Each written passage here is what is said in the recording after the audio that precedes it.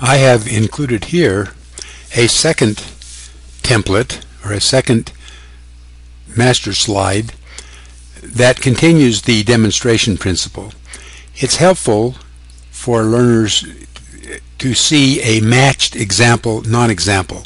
That is, to see an example of what is and an example of what is not, to help them learn the discrimination between those things that belong in the kind and those things that belong to a different kind.